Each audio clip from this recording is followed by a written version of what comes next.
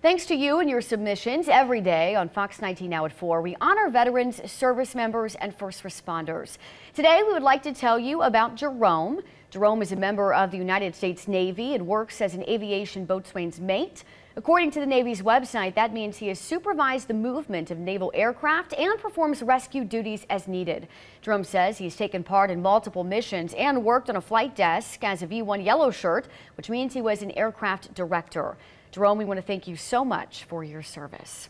And if you would like to nominate someone, all you have to do is scan that QR code right there on your screen. That will take you to a website where you can submit a photo, the person's name, a message about them, and then of course what branch they served in as well.